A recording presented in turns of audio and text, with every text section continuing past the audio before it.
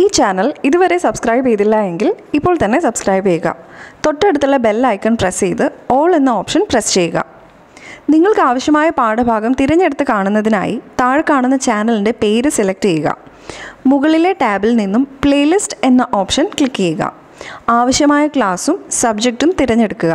അവിടെ നിന്ന് ആവശ്യമായ ചാപ്റ്റേഴ്സിൻ്റെ വീഡിയോസ് തിരഞ്ഞെടുത്ത് കാണാവുന്നതാണ്. 8th standard കെമിസ്ട്രിയുടെ fibres and plastics എന്ന ചാപ്റ്ററിൻ്റെ ഫസ്റ്റ് പാർട്ടാണ് ഈ വീഡിയോ.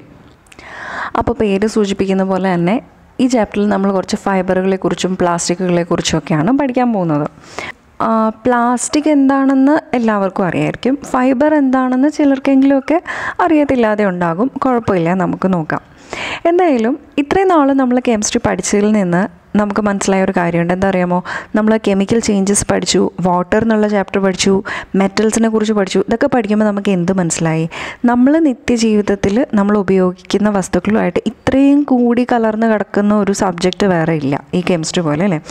ഇത് ഒന്നുകൂടെ ഉറപ്പിക്കുന്ന ഒരു ചാപ്റ്ററാണ് ഈ ഫൈബേഴ്സ് ആൻഡ് പ്ലാസ്റ്റിക്സ്. നമ്മൾ നിത്യജീവിതത്തിൽ ഉപയോഗിക്കുന്ന അതേപോലെയുള്ള നമ്മളെ ഡ്രസ്സുകളെക്കുറിച്ചും നമ്മൾ ഉപയോഗിക്കുന്ന വസ്തുക്കളെയൊക്കെ കുറിച്ചൊക്കെ ഉള്ള കാര്യങ്ങൾ തന്നെയാണ് നമ്മൾ ഈ ചാപ്റ്ററിലും പഠിക്കുന്നത്. അതുമൊക്കെ അതിൻ്റെ ഉള്ളിലേക്ക് പോയി കഴിഞ്ഞാൽ അതിൻ്റെ മോളിക്യൂൾസ് എങ്ങനെയാണ്, അതിൻ്റെ ബിൽഡിംഗ് ബ്ലോക്സ് ആയിട്ടുള്ള ചെറിയ ചെറിയ കണികകൾ എങ്ങനെയാണ് എന്നൊക്കെയുള്ള കാര്യങ്ങളാണ് ഇവിടെ നമ്മൾ പഠിക്കുന്നത്.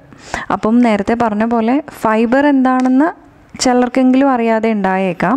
എന്നാലും പ്ലാസ്റ്റിക് എന്താണെന്ന് അറിയില്ലാത്തവരായിട്ട് ആരും തന്നെ ഉണ്ടാവില്ല, അല്ലേ? നമ്മൾ രാവിലെ എഴുന്നേൽക്കുമ്പോൾ മുതൽ നമ്മൾ പ്ലാസ്റ്റിക്കിൻ്റെ വസ്തുക്കൾ ഉപയോഗിക്കുന്നുണ്ട്. എഴുന്നേൽക്കുമ്പോൾ ബ്രഷ് ചെയ്യുന്ന ടൂത്ത് ബ്രഷ് മുതൽ മുടി ചീകുന്ന ചീപ്പ് മുതൽ പിന്നെ നമ്മൾ കഴിക്കാൻ ഉപയോഗിക്കുന്ന പ്ലേറ്റും സ്പൂണും ചിലപ്പോൾ പ്ലാസ്റ്റിക്കിൻ്റേതുണ്ട്, അല്ലാത്തതുമുണ്ട്.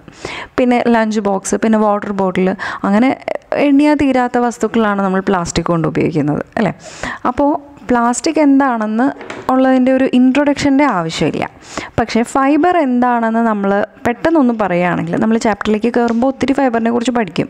എന്നാലും പെട്ടെന്നൊന്ന് ഫൈബർ എന്താണെന്നൊന്ന് മനസ്സിലാക്കണമെങ്കിൽ ഫൈബർ എന്ന് പറഞ്ഞാൽ ഒരു ത്രെഡ് ലൈക്ക് സ്ട്രക്ചറാണെന്ന് മനസ്സിലാക്കാം. നാരുകൾ പോലെയുള്ള വസ്തുക്കളെയാണ് നമ്മൾ ഫൈബർ എന്ന് വിളിക്കുന്നത്. മനസ്സിലായോ?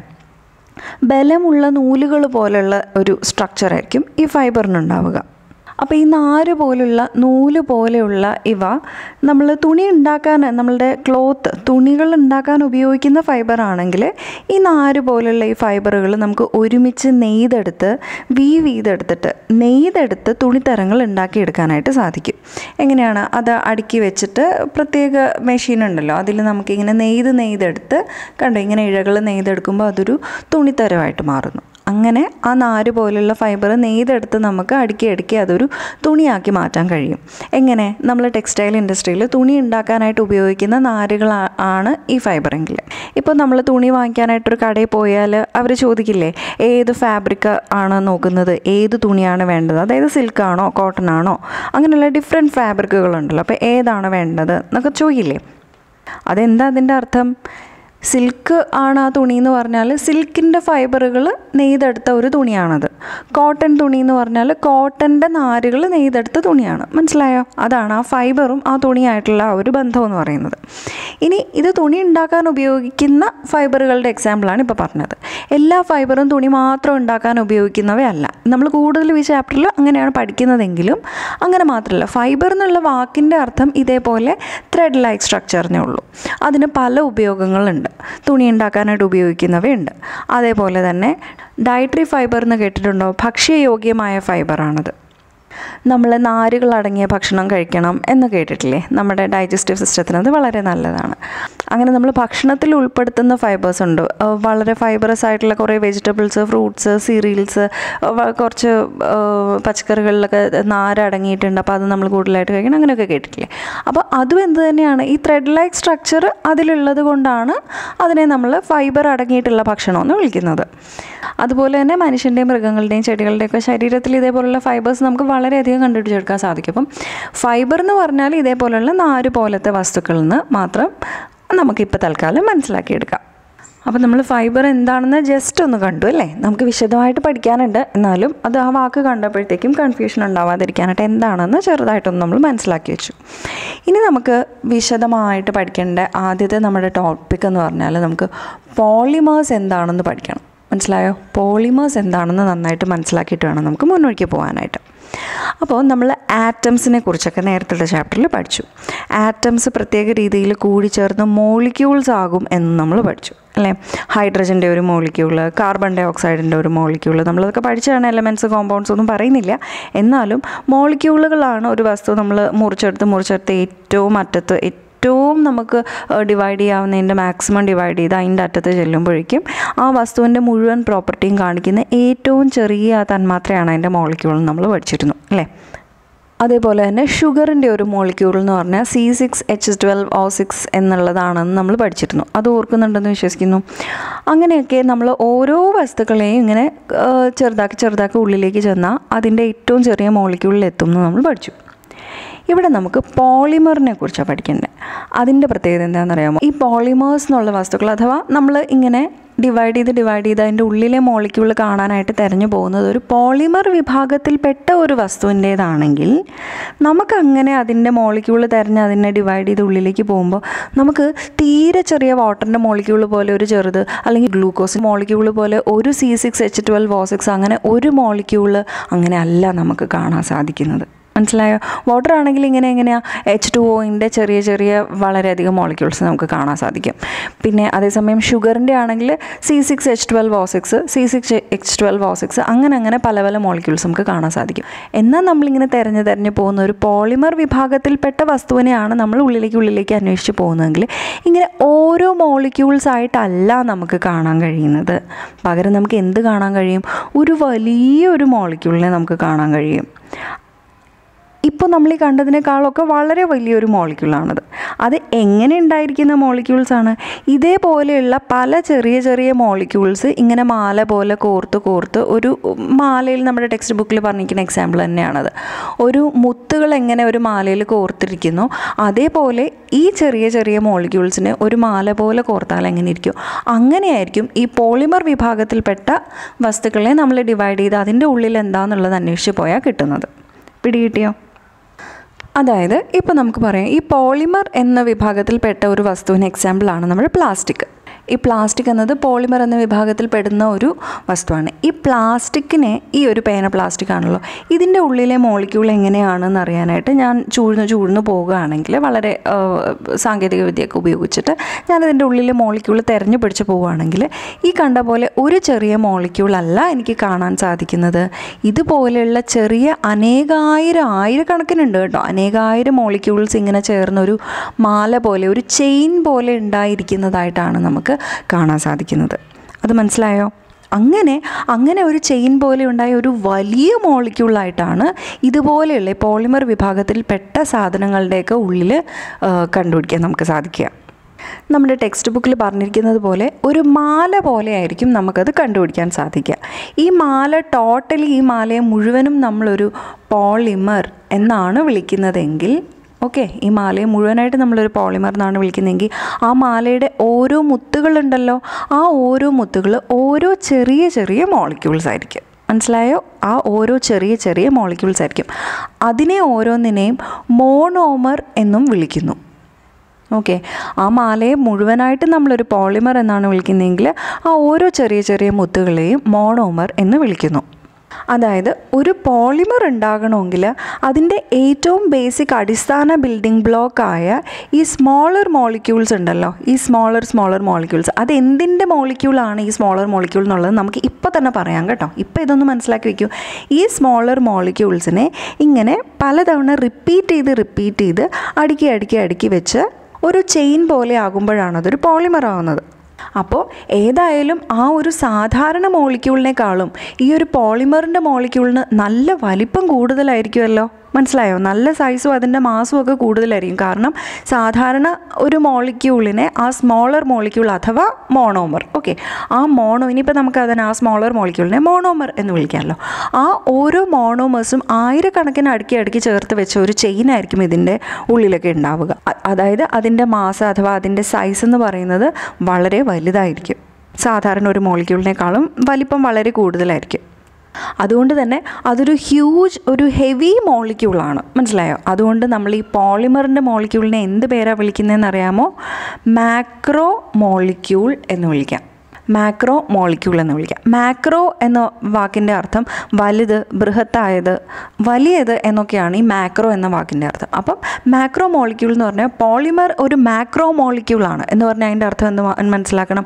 പോളിമർ എന്ന വിഭാഗത്തിൽപ്പെടുന്ന വസ്തുക്കളുടെ മോളിക്യൂൾ വളരെ വലുതാണ്, വളരെ വലിപ്പം കൂടിയതാണ് എന്നൊക്കെയാണ് മനസ്സിലാക്കേണ്ടത്. എന്തുകൊണ്ടാണ് വലിപ്പം കൂടിയത്?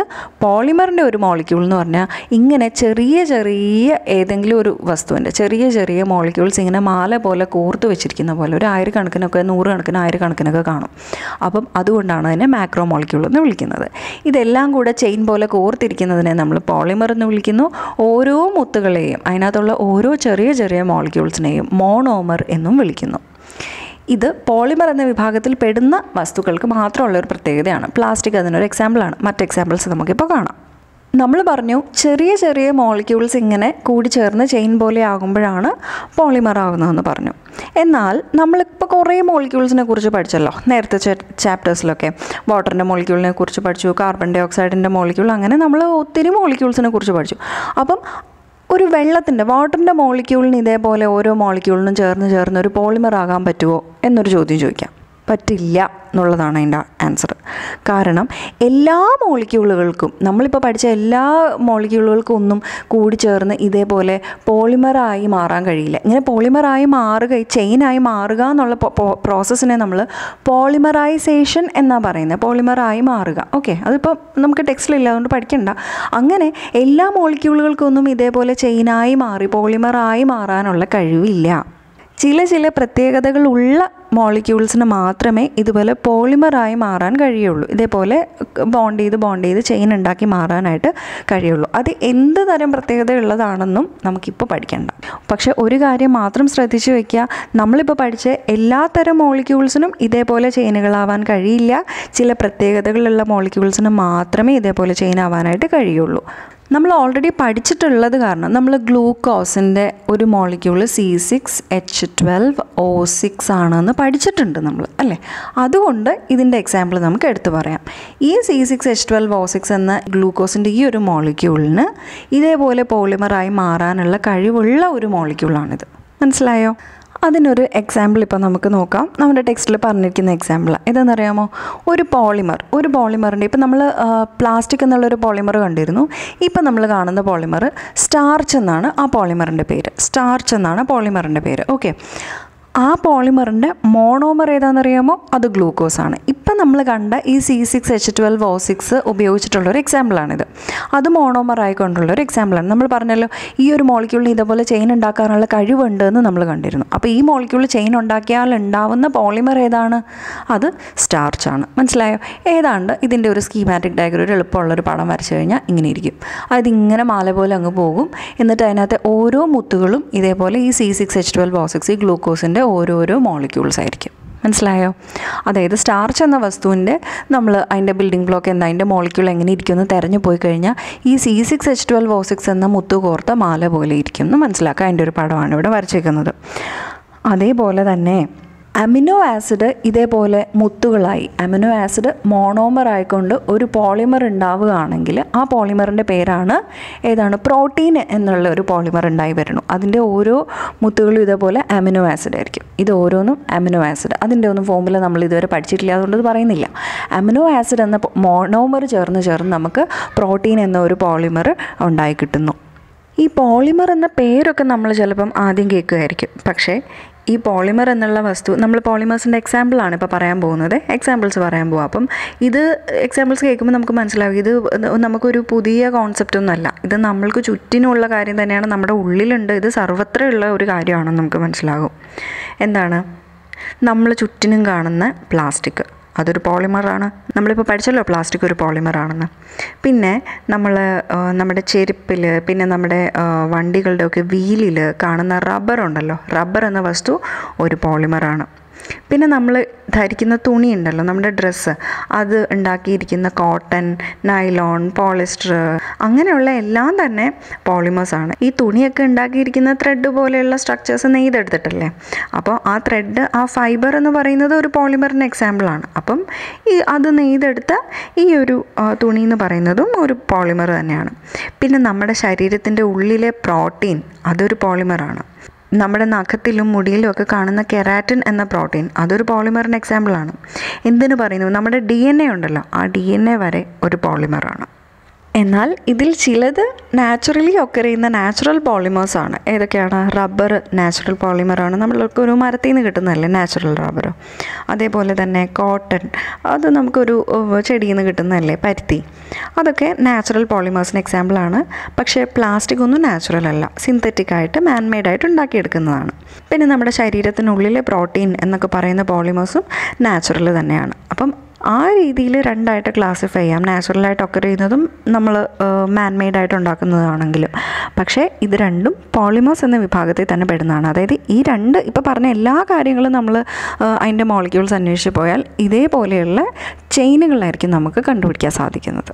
ഇനി അടുത്തായിട്ട് മനസ്സിലാക്കേണ്ട ഒരു കാര്യം, ഇപ്പോൾ നമ്മൾ പഠിച്ച ഈ പ്രോപ്പർട്ടീസൊക്കെ ഉള്ള ഈ പോളിമർ എന്ന വസ്തുവിന്, പോളിമർ എന്ന് കേൾക്കുമ്പോഴേ നമ്മുടെ മനസ്സിലേക്ക് ഓടിയെത്തണം അതിൻ്റെ മോളിക്യൂളുകളിലേക്ക് പോകുമ്പം ഇതേപോലെ പല പല മോണോമേഴ്സ് കൂടി ചേർന്ന ഒരു ചെയിനായിരിക്കും ഉണ്ടാകുന്നത്.